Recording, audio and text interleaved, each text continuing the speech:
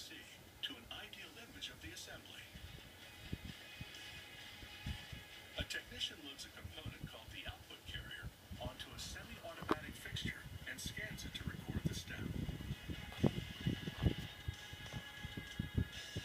The fixture flips the assembly to prepare it for the next step. Then the team member installs a part called the reaction carrier and scans it as well. The assembly at this station is complete. The part pivots to the next phase. As the part swings around, it meets the transmission case. A fully automated overhead gantry system picks up a bearing and the carrier assembly. It loads the bearing into the bottom of the transmission case. It slowly lowers the carrier assembly into the bearing inside the case.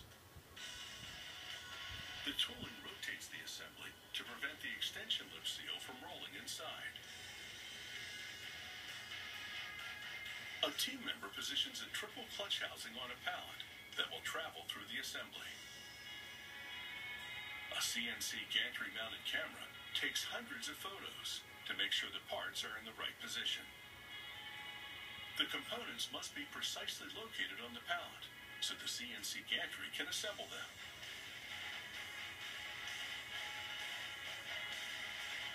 As the pallets move, the CNC gantry goes to work, measuring the pack travel and selecting the correct snap rings to install. A team member brings the completed triple clutch to the transmission case. The technician must rotate the clutch and output shaft in the opposite directions to spline 8 different fiber plates with 2 different ring gears as it drops down. He scans the clutch to marry the part's unique number to the transmission.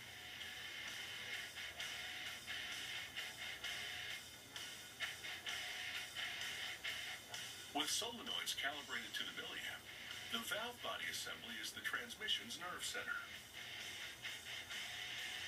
Those solenoids must not be damaged during installation. A specialized fixture clamps on and picks up the valve body assembly.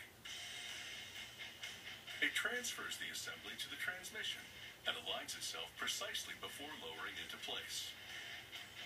The fixture releases the subassembly and the transmission travels to the next operation. A technician uses a lift assist to pick up the torque converter and bring it to the transmission.